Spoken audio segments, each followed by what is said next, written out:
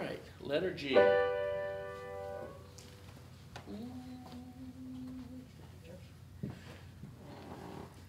Though others would be lonely when all their friends are gone, my Lord is ever standing by my side. There is a heavy load upon me, and yet I'm pressing on, because I found a Savior, friend, and guide. Oh yes, I have somebody with me to share the heavy load.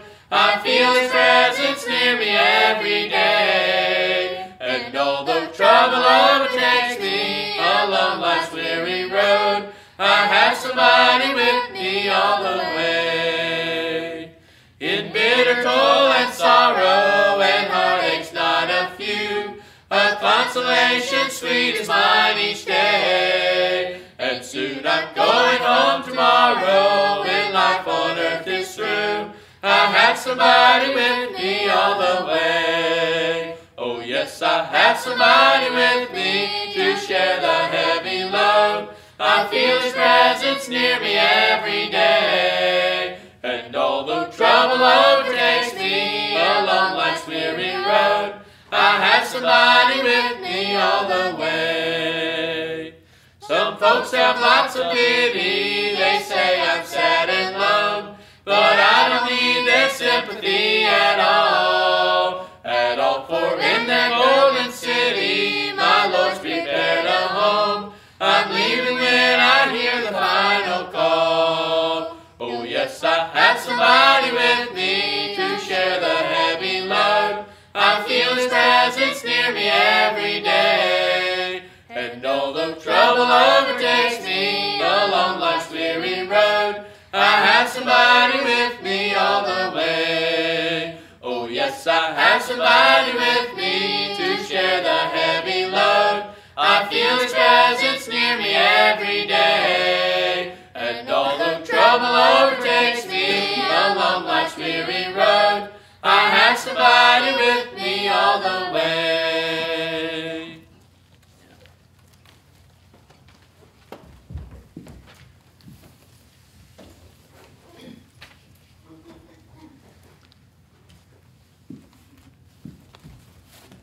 Coming soon, Jesus in all His glory, not just a Savior, but a reigning King. Coming soon, and the whole world will be witness.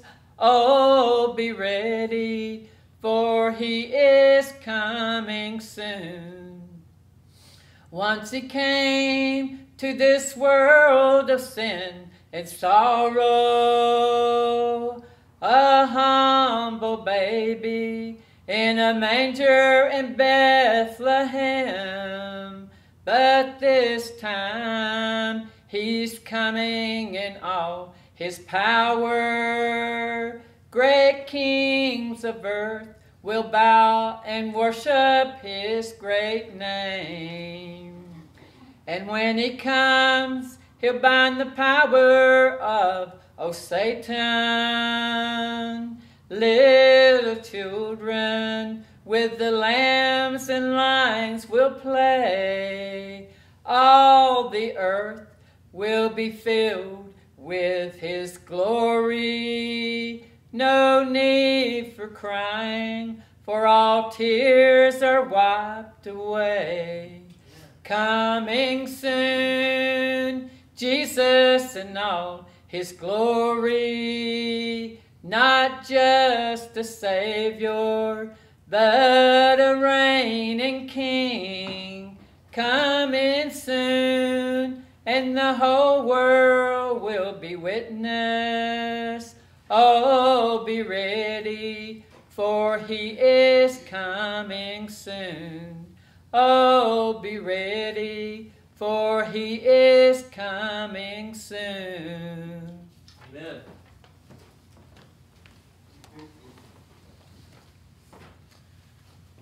Coming soon, Jesus in all His glory.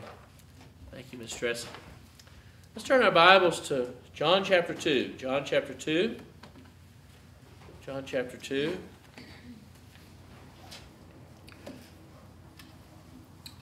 As we look at this account of what Jesus did in the temple, I saw it myself in a little bit of a different light this last time that I studied it. And I hope that you'll see it in the light as well as we're going to preach it today. There are a lot of lessons from Jesus going into the temple and driving out all the animals and, telling them that my house is to be a house of prayer, not a house of merchandise. And then later, we see probably 3 years later that Jesus was back in the temple again. And this time, instead of saying my house was meant to be my Father's house is a house of prayer, but you've made it a house of merchandise. He says, my Father's house is a house of prayer, but you have made it a den of thieves. And so as we look at John chapter 2, this is just after Jesus was baptized. He had just performed his first miracle at the wedding of Cana of Galilee, and now he's gone south into Judea, to Jerusalem. He's at the temple, and the first of 2 times Jesus goes into the temple and cleans house. And so let's read this scripture here, chapter number 2, beginning in verse number 13. I'll ask you to stand if you're able. Chapter 2 of John, beginning in verse number 13. It says, "And the Jews' Passover was at hand, and Jesus went up to Jerusalem, and found in the temple those that sold oxen, sheep, and doves, and changers of money sitting. When he had made a scourge of small cords, he drove them all out of the temple, and the sheep and the oxen, and poured out the changers' money, and overthrew the tables. And said unto them that sold doves, Take these things hence, make not my Father's house an house of merchandise. And his disciples remembered that it was written, The zeal of thine house hath eaten me up. Then answered the Jews and said unto him, What sign showest thou unto us, seeing that thou doest these things? Jesus answered and said unto them, Destroy this temple, and in 3 days I will raise it up. Then said the Jews, 46 years was this temple in building, and wilt thou rear it up in 3 days? But he spake of the temple of his body. When therefore he was risen from the dead, his disciples remembered that he had said unto them, and they believed the scripture and the word which Jesus had said. Now when he was in Jerusalem at the Passover and the feast day, many believed in his name when they saw the miracles which he did. But Jesus did not commit himself unto them, because he knew all men, and needed not that any should testify of man, for he knew what was in man." Let us pray. Heavenly Father, help us today to see something special in this passage. As Jesus relates here with humans, and as he goes into the temple and sets them straight. Help us also to see here the key to this passage is the truth of Jesus' bodily resurrection from the dead. And help us to understand today by your Spirit that Christianity rests upon the foundation of the resurrection of Jesus from the dead. And that this is the greatest sign that he is who he claimed to be. Help this preacher today. Fill him with your Spirit. Give him insights. Take him in the direction you would have him to go. It's in Jesus' name we pray. Amen. You may be seated. What proof does Jesus have that he had the right to go into the temple in Jerusalem and run off those who were profiting at the expense of God's people? More generally, what proof does Jesus offer to show us that he is and he deserves to be in our lives Lord. And as we look at this passage, we're kind of going to look beyond what Jesus did in the temple, although we will discuss that. And we're going to see that Jesus' authenticity and authority rest in the fact that he is risen from the dead. We see here Jesus' passion on display in verses 13 through 17. A lot of times we think about Jesus, and I'm one of those people that believes that images of Christ are a violation of the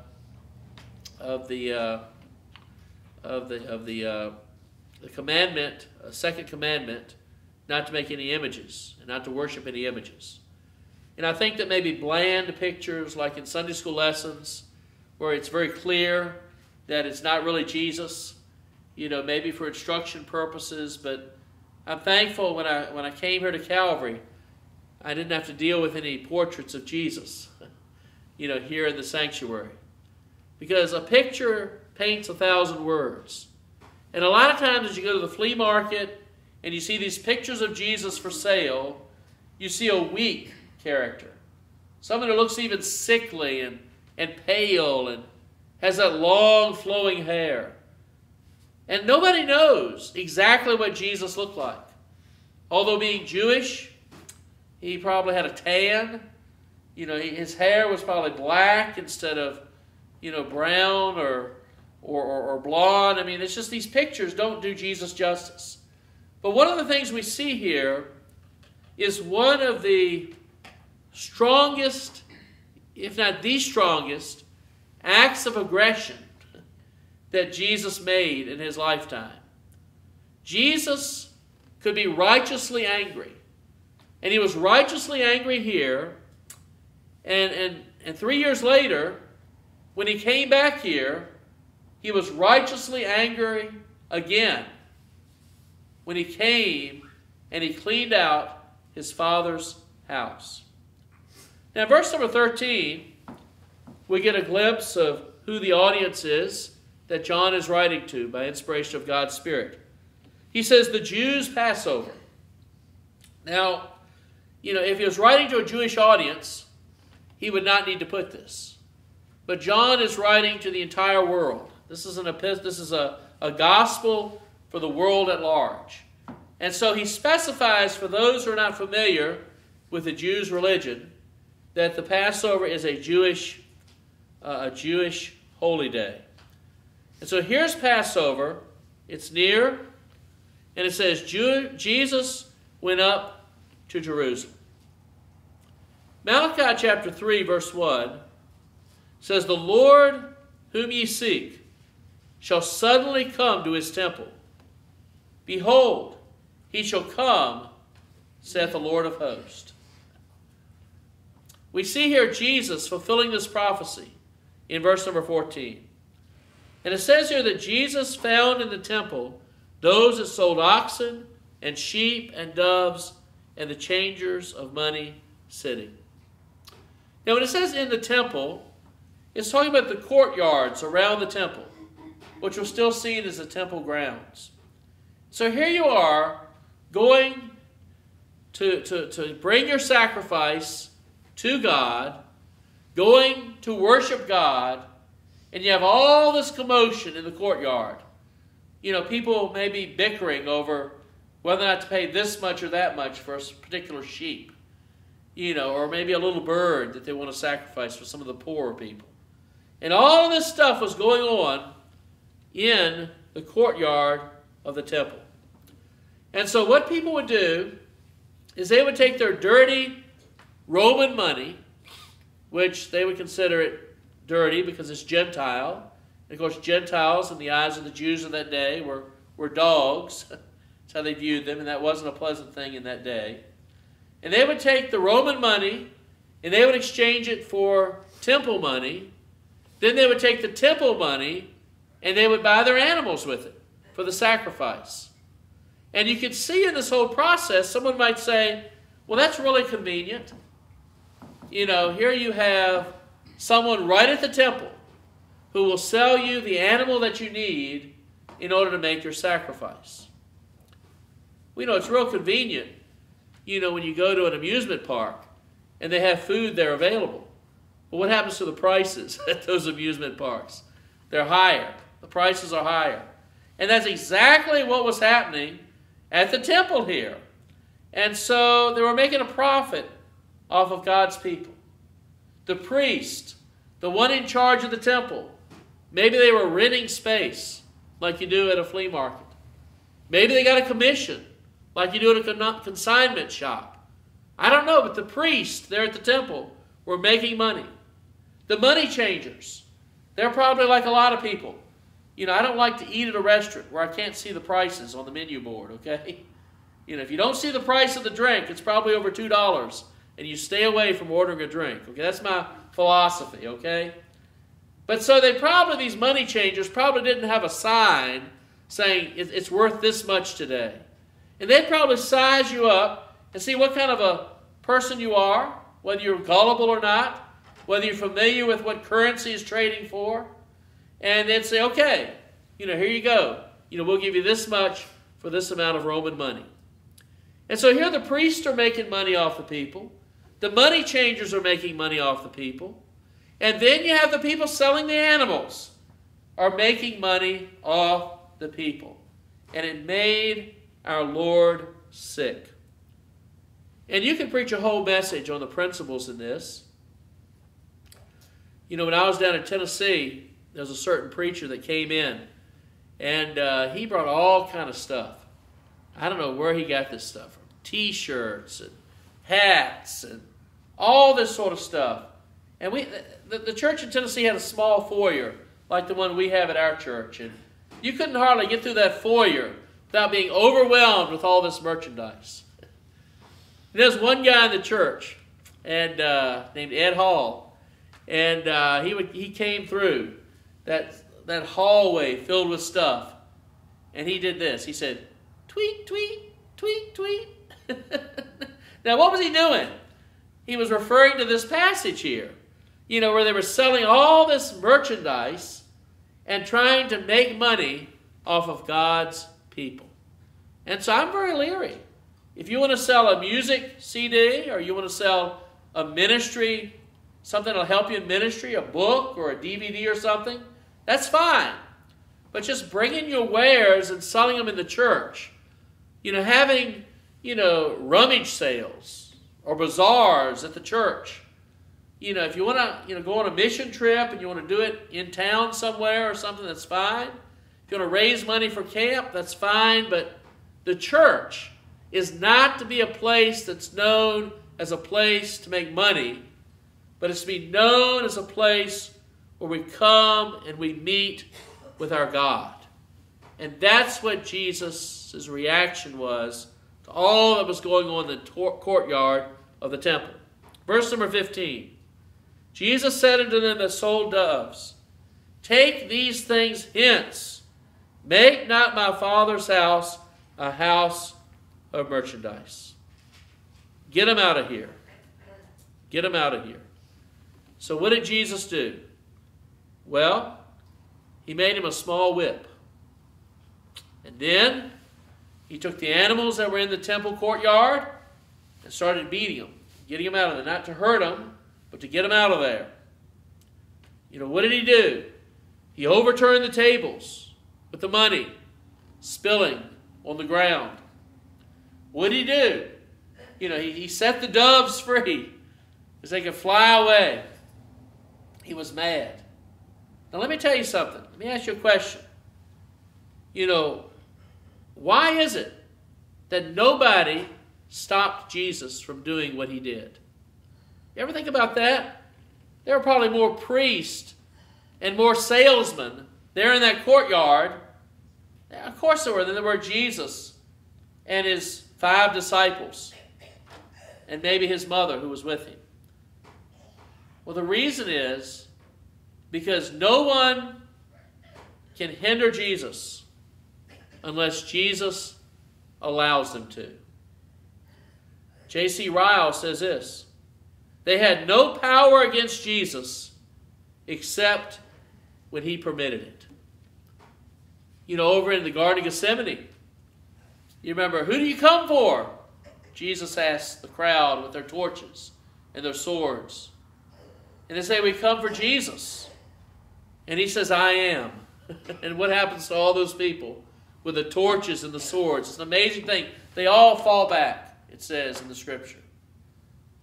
You know, they only took Jesus in the Garden of Gethsemane because his hour had come and because he allowed them to.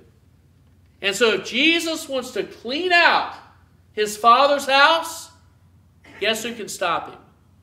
Nobody, unless Jesus allows them to stop him, because he is God. Verse number 16. Take these things hence. Get these things out of here. Take your animals, take your coins, get them out of here. Make not my Father's house an house of merchandise. My Father's temple is not to be a place where profits are made. And that makes me so angry. You see people on television. I grew up in the Oral Roberts generation. Sow your seed, receive your need. That was his big phrase. I remember that song as a child. Sow your seed. Expectation is the key. Don't let a miracle pass you by. You know, send us money and you'll receive, fruit for your seed. And so many people are taken in by that. And that sort of thing makes God angry. And so this is not to be a place where earthly profits are made. But the main thing in this phrase here is when he calls the temple my Father's house. Because when he says that God is his Father, he is claiming to have the authority of God upon him, and he is claiming to be God himself. And this is a serious thing. Look at John chapter 5, verses 16 through 18. Here we have Jesus healing a man on the Sabbath, telling that man who was there by the pool of Bethesda to take his mat and carry it home. Go on home. The man did it. And it says in verse number 16, and therefore did the Jews persecute Jesus and sought to slay him because he had done these things on the Sabbath day. But Jesus answered them, my Father worketh hitherto, and I work. You see, Jesus, by saying my Father, they know that Jesus is referring to God. And yes, the seventh day, the Bible says God rested. But that is just setting an example for us. God who never tires, if he were to rest for a day, this world and this universe would fall apart. And so God the Father never rests in the way that we rest. If I go home this afternoon and do what I call horizontal meditation, and I start just sleeping, the whole world's not going to fall apart. But if God ever did that, the one who holds everything together, we would be in a lot of trouble. And so they understood he was talking about God as his Father.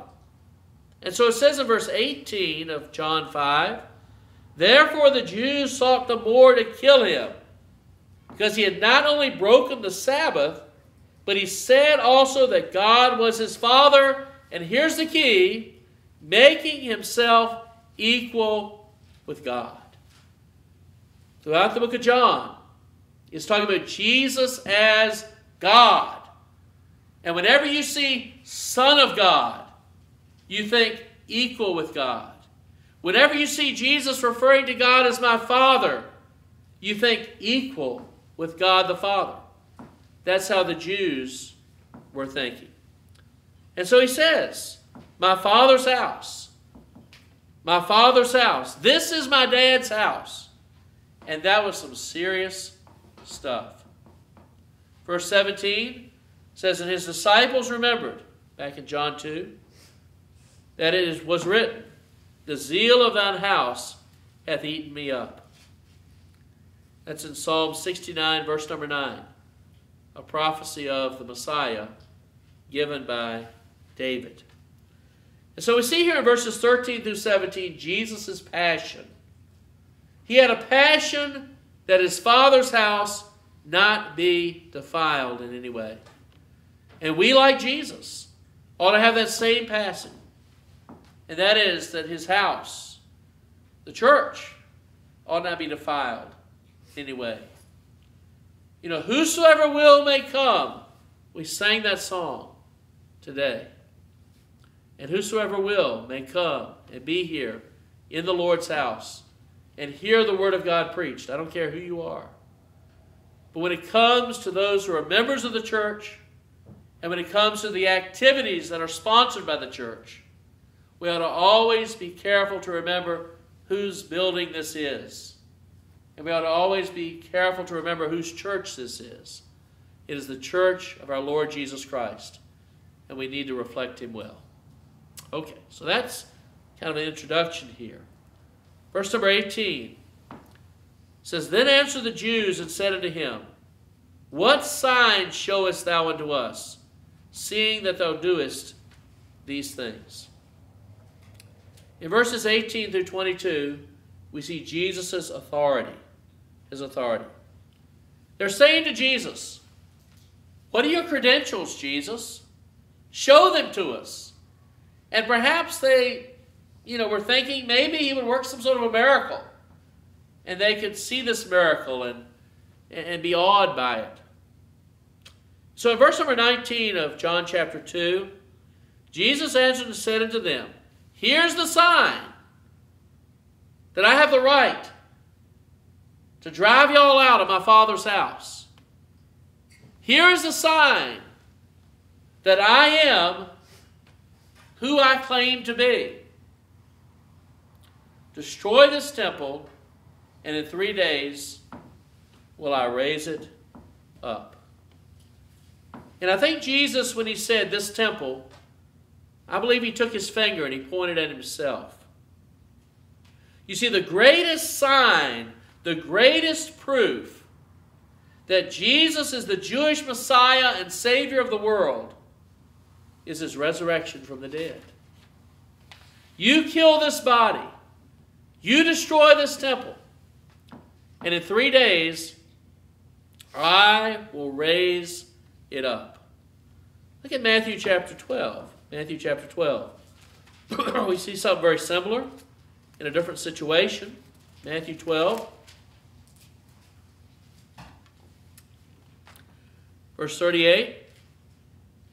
Says, and certain of the scribes and of the Pharisees answered, saying, Master or teacher, we would see a sign from thee.